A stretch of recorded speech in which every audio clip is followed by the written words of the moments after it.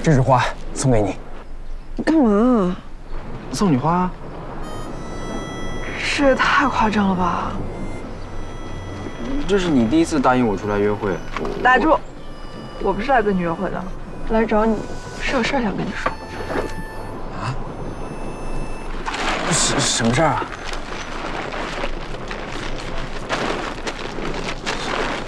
怎么了？要不你先把这个放旁边。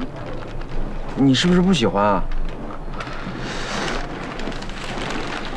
你等着。哎，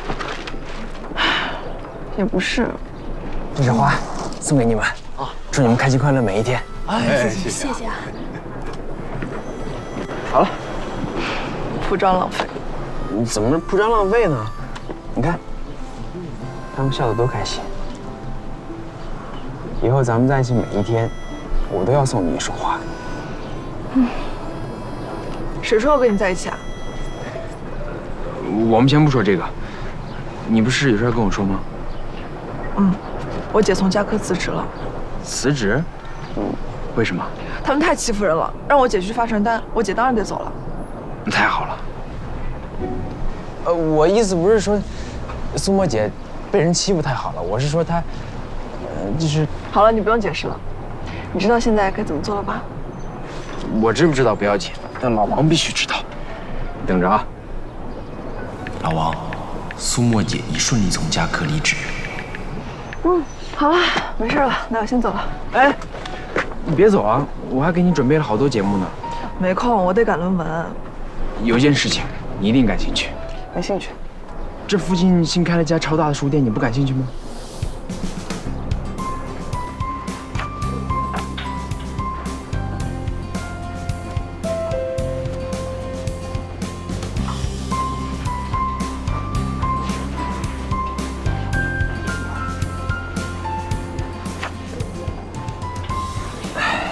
这些书，你确定都要吗？好。没想到这还真有不少好书。那肯定了，我选的约会地点都是我提前做好功课的。这家书店呢，是这附近目前最好的了。我还以为你准备的节目不是看电影，就是打游戏呢。在你心里，我有那么肤浅吗？我当然会考虑你喜欢什么呀，你开心才是我们约会的目的嘛。我再说一遍，我不是跟你约会的。我知道，我知道。不过我今天确实还挺开心的，要不我请你吃顿饭吧？不行，怎么能让你请客呢？饭店我都找好了，我请。那算了，我回学校了。哎，不是，你请，你请。那先说好了，我可没钱请你吃高档料理。不用，跟你在一起，吃沙子我都开心。那你去吃吧。好。快结账了。好。我没想到尚纯会这么快放你走。他就没有打算让我在市场部干活。什么意思？他想要的是鞍山2期入驻品牌的核心数据，你没给。给了我还敢站在这儿啊？我也是有职业操守的。所以喽，什么良禽择木而栖，明明就是挑了个狼窝。干嘛要说话这么难听啊？那天我去找你，干嘛不直接说出来？怕你说我蠢。这次回来有什么打算？啊？鉴于你优秀的业务能力和职业操守，我给你2个选择：一，继续待在市场部，升级到组长；那第2个呢？直接到总裁办，和天宇一个级别。是，这2个职位从薪水上看是差不多的，但从长远来看，总裁办接触的商场运营和管理涉及的会更多一点，能为将来打好基础。求稳呢，就继续在市场部待着，好好奋斗几年，稳扎稳打，争取升个主管，倒也不错。但是，反正决定权在你，你看着办吧。不能只看眼前的得失，在总裁办一定能看到不同的高度。在犹豫到底要不要来我身边，有那么难选吗？我干嘛要给他选择的机会啊？直接任命不好吗？万一他选择了市场部，我不是在自取其辱吗？别怪我没有提醒你啊，做人眼光要放的。王总，我希望跟天宇一样，成为总裁办的一员，我会努力的。真的？嗯。加油干！谢谢王总。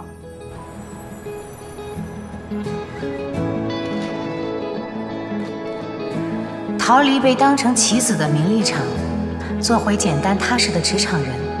回头草偶尔吃一次，其实也无伤大雅，因为我守住了让自己吃得下、睡得着的那条底线，并重新在倔强与妥协之间找到一种平衡。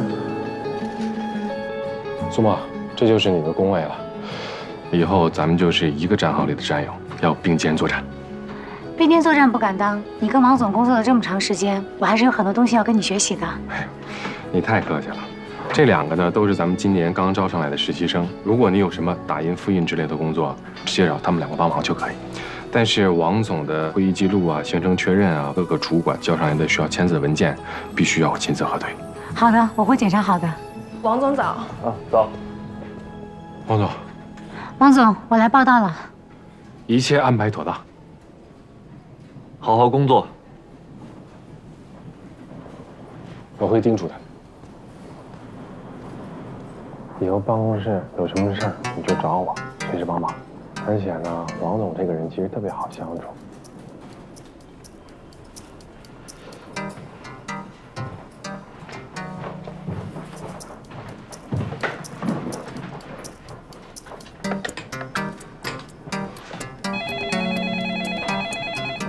没事，接吧。喂，你好，总裁办公室。让天宇进来一下。好的。王总找你。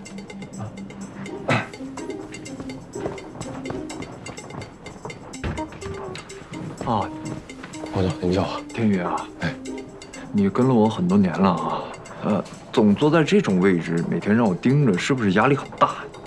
不会啊，不会吗？不会，我多抗压呀。你现在是 CEO 首席助理啊？你看看，你有这么多助理要管，你是不是需要一个位置，一抬头就能看到整个办公室，总揽全局？不用，我现在一回头全都能看到，没啥区别。你就不想换个座位，然后去欣赏一下风景、晒晒太阳什么的？比如小苏那儿。咱们这儿哪有太阳有风景？就您这屋有。那你到我这儿来啊？哎，我突然觉得您说的特别对，我听您这么一说呀，我这血压我噌一下我就上来了啊！而且我觉得我现在特别不抗压，我得找一个位置能够统揽咱们全局啊，是吧？最主要我还得去补钙，王总，我去安排一下。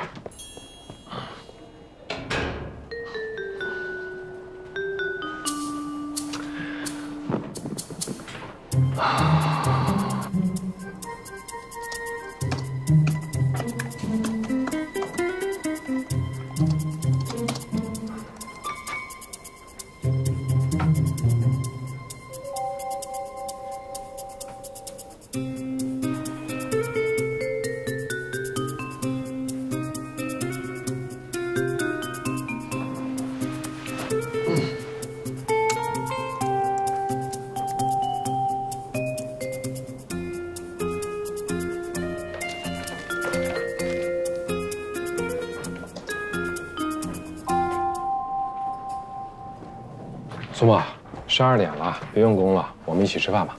好。王总的午餐不需要我们负责吗？王总就不吃了，一来呢是时间紧张，二来他白天胃口也不好。是因为身体有什么问题吗？也不是，工作狂嘛，都这样。而且我听说好像数据也已经出来了，不太好看。VIP 的顾客分流很严重。王总本来对安盛一期改造打的是中高端牌，这样一来就很头疼。天宇，中午我请你吃饭吧，正好你跟我普及一下这些 VIP 大数据。好啊，走走。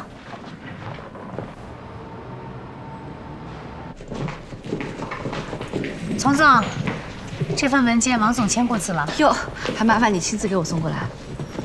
这是开什么玩笑呢？哎，对了，好久没见可乐了，他最近怎么样？就那样吧，给他找了个大学生当陪读，感觉还行。等把他送进名牌初中以后，我就可以稍微松口气了。读书的环境很重要，一个好的环境对他日后的发展能起到事半功倍的作用。好环境。进。还没下班。王总，有些事儿想找您聊一下。好，说吧。我看了一下最近 VIP 的数据，不是很好看。是有好的建议。之前做柜姐的时候呢，我就经常会加一些女顾客的微信，在一些特定的节日里面，会邀请他们过来参加一些类似茶歇会的活动。所以呢？其实这些顾客啊，享受的就是被奉为上宾的优待。他们特别沉迷于这种优越感和存在感之中。我看了一下，安盛顶尖客户每年在这里能够消费达到200万，他们往往都是直接进那些奢侈品店，甚至连进2线品牌店的概率都非常低。继续。所以我觉得，仅仅是手机注册当日消费满5000就能够成为 VIP， 这个门槛太低了。很多商场的 VIP 门槛，甚至连咱们的一半都达不到。但是这几年淮海路、南京路，还有陆家嘴商圈的升级改造势头，一个比一个凶猛。我们安盛的外立面，还有部分楼层的装修，还没有完全改造好，影响是一定会有的。但是我没有想到，同期几个商场的升级会分流掉我们这么多的优质客户。所以啊，我们应该在这些顶尖客户里面，再筛选出一批 VVIP 客户。这些人一般都有着过硬的背景、傲人的资产，定期呢可以给他们营造一些社交环境，比如说下午茶、冷餐会、酒会，甚至是联谊会，强强联手，让他们感受到啊，安盛不仅能够提供的是消费，还能够成为凝聚社会精英的平台。这种操作不是没有过，加科就有，但是效果并不明显。那就要看具体怎么玩了。从同类竞争中做出差异，就是取胜的关键。打电话给从容，我需要和市场部商讨一下。是。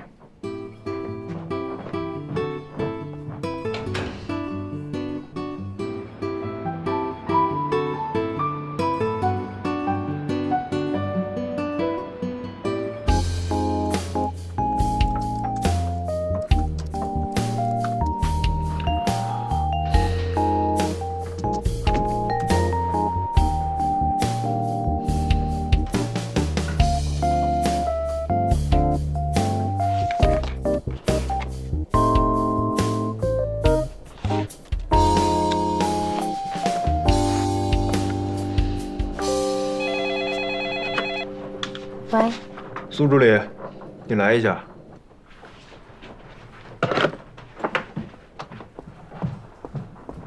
王总，是 VVIP 客户的方案出了问题吗？你几岁了？啊？你今年多大了27啊。27了，干嘛非要干7岁小孩干的事儿啊？我不要跟我说是少女心，我很讨厌那种明明20多岁了，还非要把自己打扮得像10几岁的人。这是得有多不自信，才需要这种标签化的东西来伪装自己啊！女人的可爱，不是靠装嫩来维持的。嫩，我不需要装。那么自信，啊？那为什么还要？啊，这不是为了王总吗？我。天宇说你一直不按时吃午饭，长期下去啊，这样对肠胃非常不好。我听说红色能够帮助人增加食欲，所以就选择了这个红色的便利签，希望能够增加您的食欲。啊，这是网上专家说的。哦，专家说的。可能这种效果因人而异吧。如果你要是不喜欢，我下次就不贴了。哎，别，既然是专家说的，那当然要试试了。哎，你别说啊，看到这红色，我还真的是有点食欲了。真的啊？那我下次还继续贴上它。好。哎，我觉得如果这个方法可行的话，你应该把家里的壁纸啊，甚至是沙发的靠垫都换成红色。对不起，太过了。没，想法特别好。就是，要不还是用便利贴吧。好。哎，那我先出去了。好。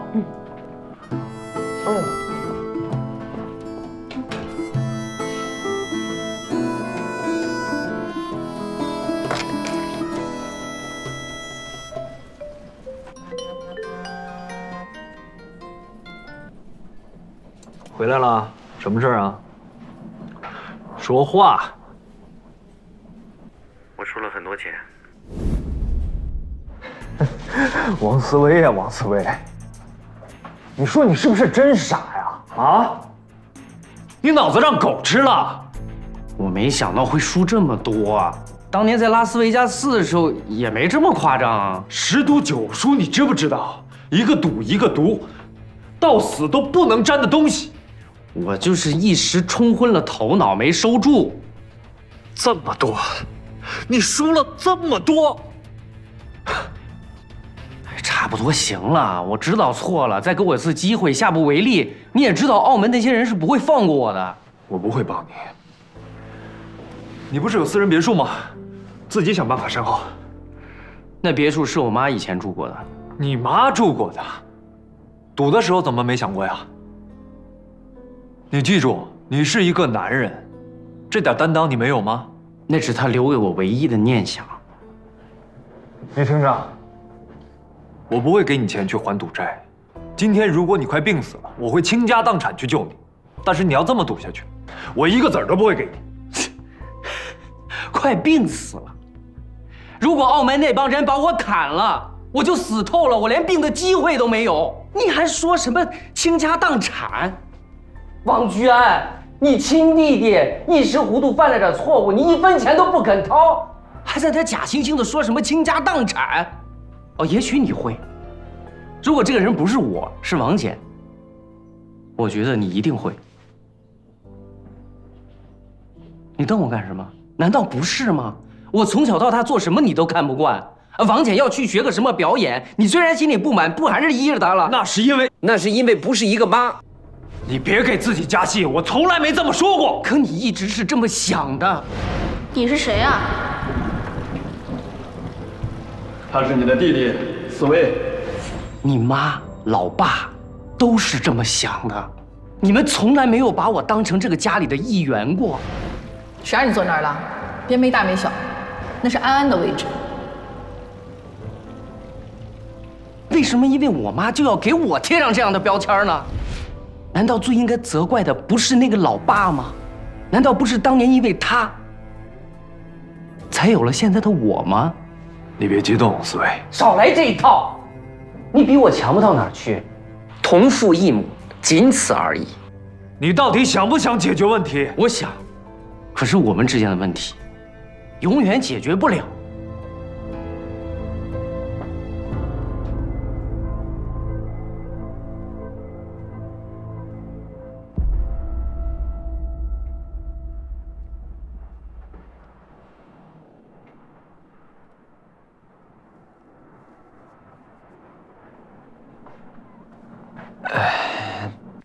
大哥，真的不忘二哥吗？他不会真的被人砍吧？你懂什么呀？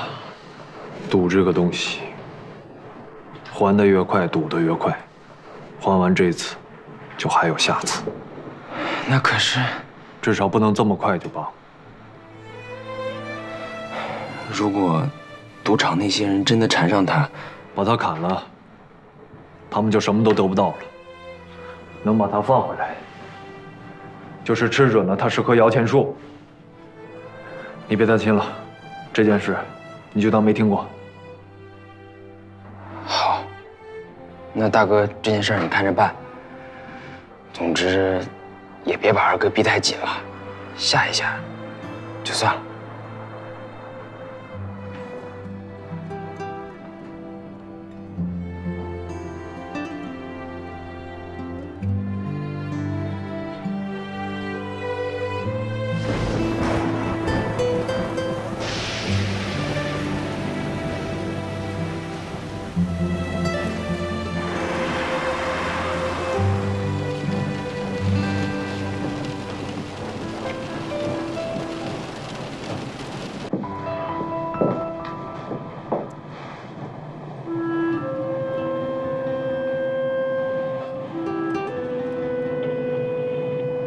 天宇啊，找几个人看着小王总，保护好他。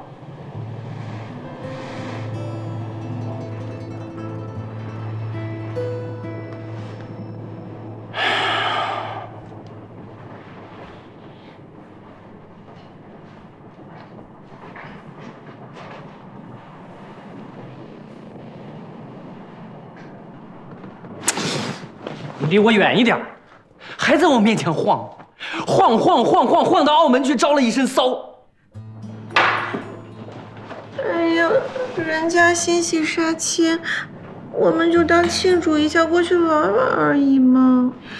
而且我算过，那几天我星座很旺，会发大财。踩你个大猪头！现在追债的人就在屁股后边跟着我，老大1分钱都不掏，你让我怎么办？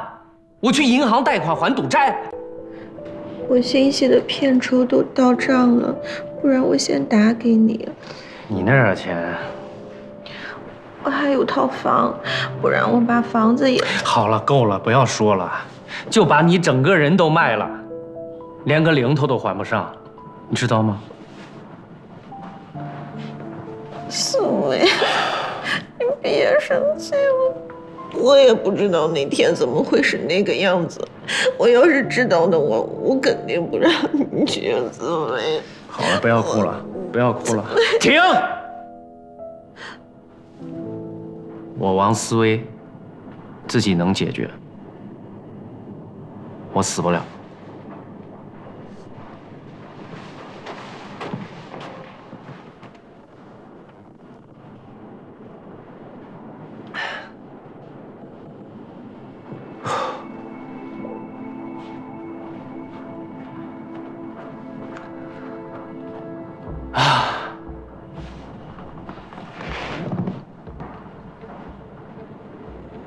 你找过尚总吗？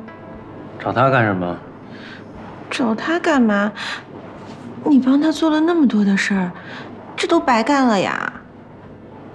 这种时候，你不找他找谁呀？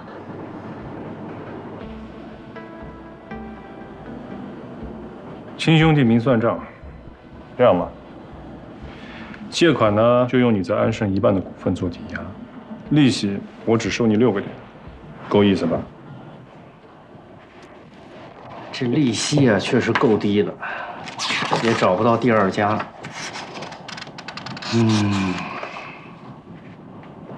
陈哥啊，这股权抵押的这个方式能不能换换？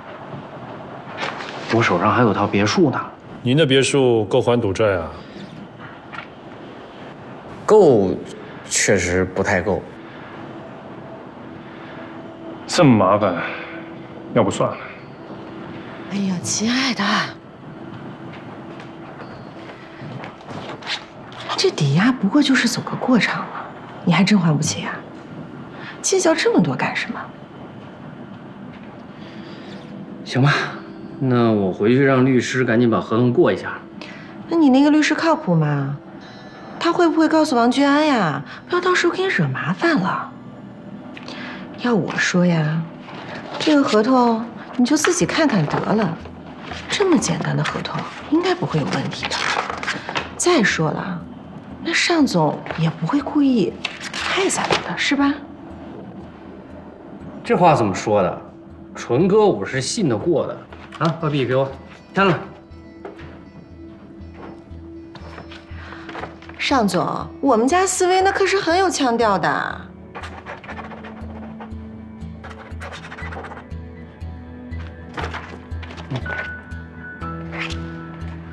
谢谢纯哥。谢谢尚总。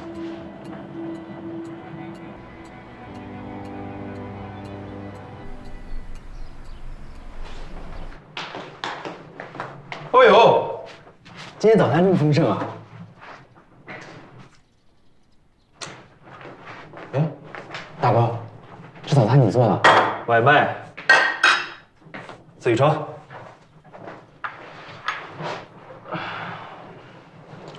二哥，大哥准备了你最喜欢吃的小笼包。大哥，你不吃吗？我胃口不好。啊，你也吃？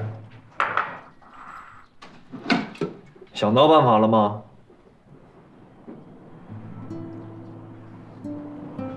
你是在问我吗？这屋里谁还欠了赌债啊？如果你帮我，我随便你怎么教训我；如果你只是找茬的话，不好意思，我没有这个心情。哎，算了算了，莫名其妙装大哥。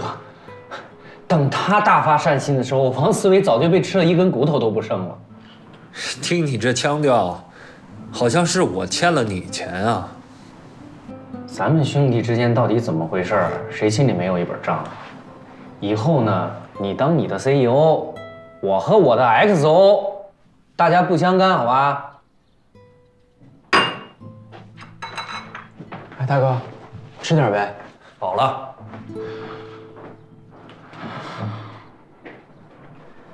你看不出来我帮你的吗？我这台阶送到你鞋底下了，你为什么就不能听我一句劝呢？那我怎么顺坡下驴的嘛？不好意思啊，辜负了你的一片苦心。我们俩的根本问题解决不了。他点的外卖是吧？这是，不吃了，走吧，送你上学去。那你的赌债怎么办？你还啊？我肯定不还。那你不会就借高利贷吧？你二哥没这么傻。浪费。听说思维出了点事儿，不是什么大事，需要我做些什么吗？不用，我自己处理就好。我想先冷一冷他，省得他不长记性。跟王姐的关系比起来，跟思维可能更难相处一些。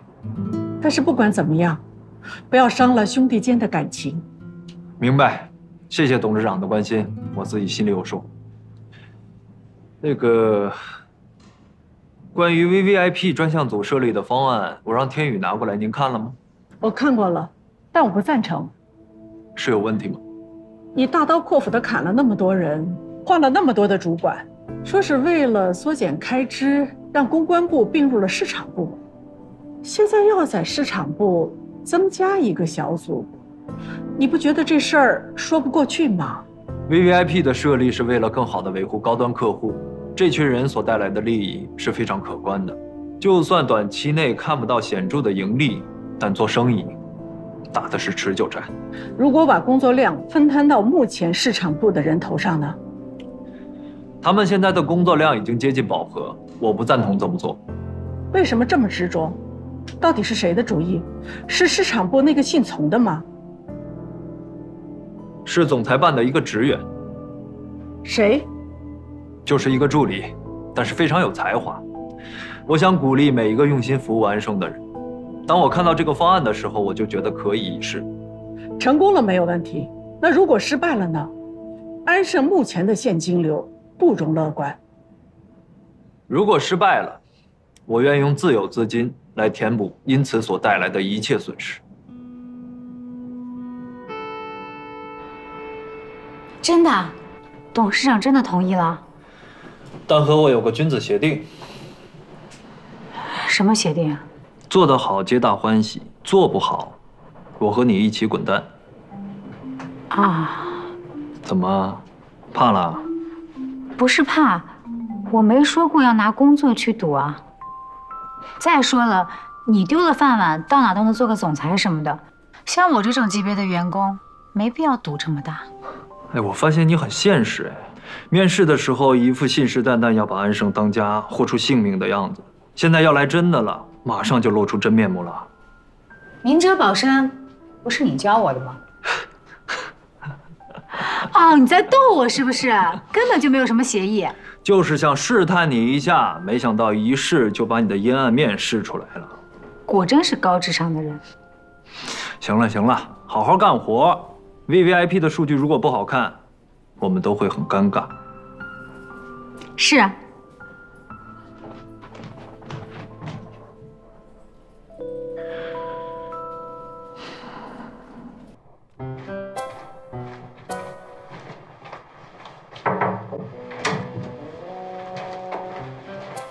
哥，我套着话了。问清楚了。二哥把钱还给澳门那些人了。这么快？嗯。哦，难怪天宇的人护着他几天都没什么动静。你既然这么关心他，你怎么不能跟他好好说话呢？你好好说话。知道这钱是跟谁借的吗？他同学。同学？嗯。他哪个同学这么有钱，能借他这么多呀？不知道。利息怎么算？不知道，反正不是高利贷。说什么按什么贷款利息算给他的？他打算先还了，实在不行把他妈留给他那套别墅抵了。如果一套别墅能让他长点记性，不冤。那你一点都不帮？我说不帮了吗？那就是帮。看情况吧，人家现在连一句话都不愿意跟我说，怎么帮啊？行啊，你俩就拗着吧，我也不管了。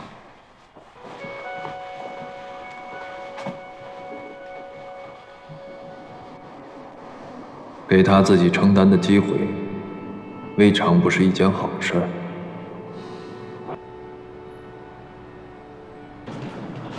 Bonjour, bonjour, merci, merci, merci, bonjour。没事啊，好。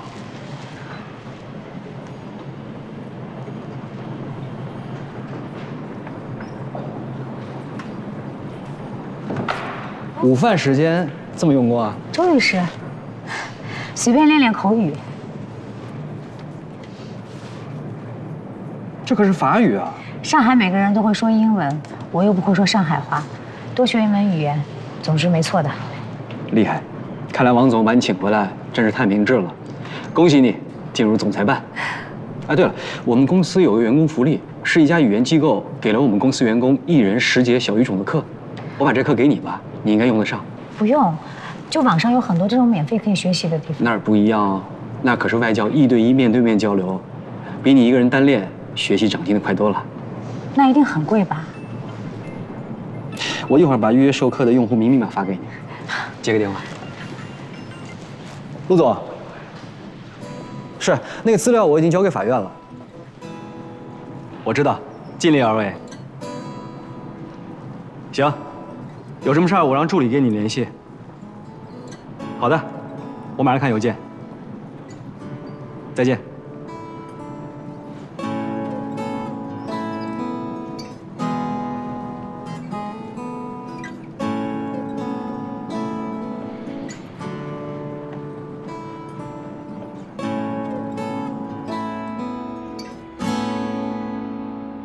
这个品牌的亚洲首店必须在我们安盛，你帮我约好，今天下午我亲自去和对方碰头。好，王总，我现在通知安排着，等中午开完会，咱们直接走。你等等。这次让苏沫去吧。啊？你已经加班3天了，而且这个状态怎么见人啊？好好回去休息吧。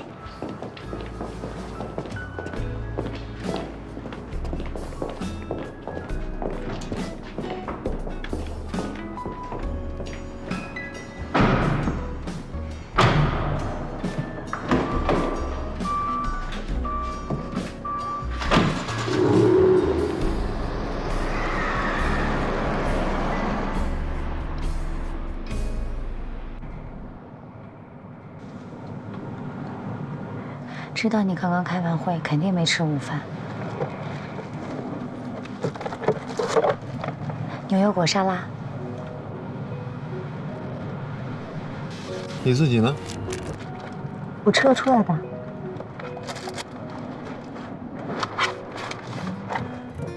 这个小苏啊，就是比田雨心细。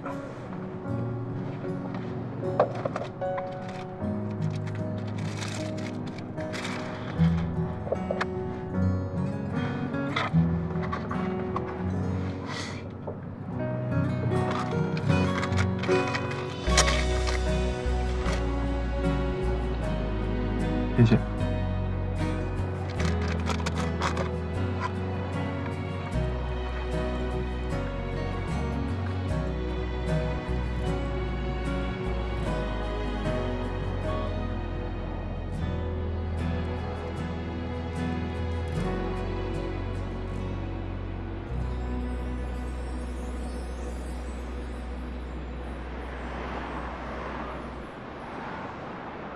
今天你的表现很不错，没想到你对这个品牌这么了解。这不是天宇在负责的吗？之前在帮天宇整理资料的时候，顺便看了一眼，没想到今天就派上用场了。所以天宇熬了3个通宵，你也一直陪着，怎么不早说？我没熬那么久。别说话了，路上还要2个小时，先休息会儿吧。可是我……让你睡你就睡，我也休息一下。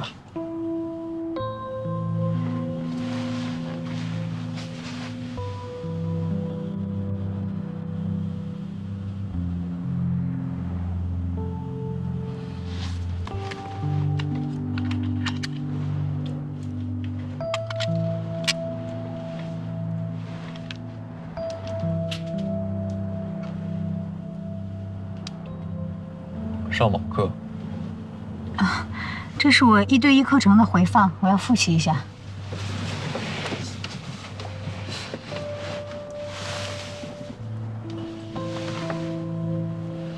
你在学法语？对啊，学了1年多了。学了1年多能说成这样，已经很不错了。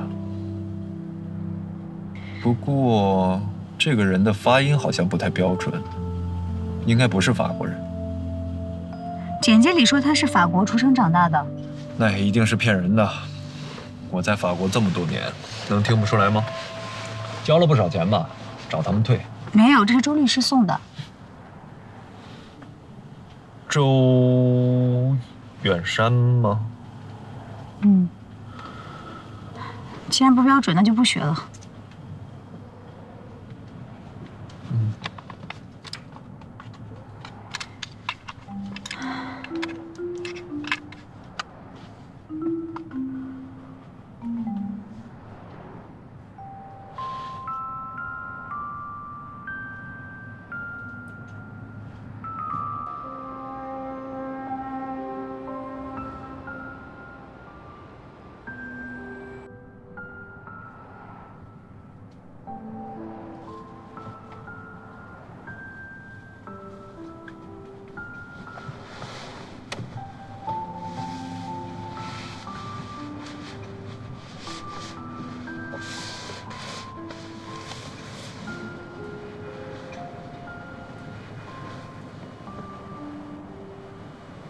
快到了，要不先送小苏回去，在高架上再绕2圈。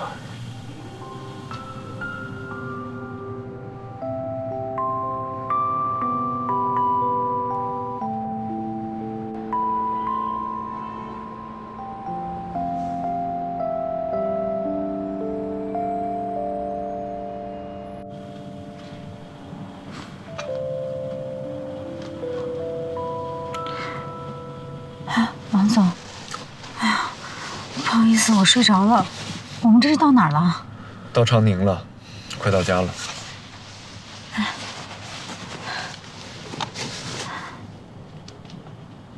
这是开了3个多小时啊！啊，路上有点堵车。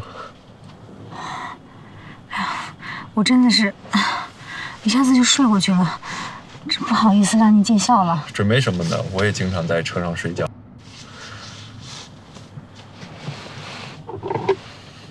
你这瓶鼠尾草非常安神，可惜它快没了。这是我们公司特制的香水，是您这套西装的赠品。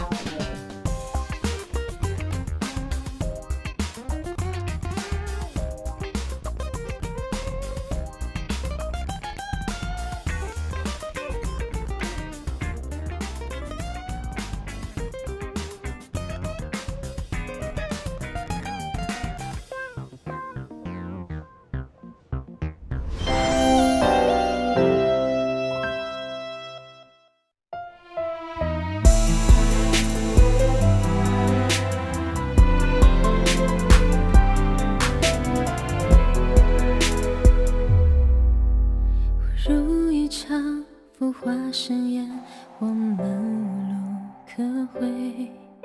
时间就像掌心的水，留不住它余味，不停在这城市里进退，寻找自己的座位。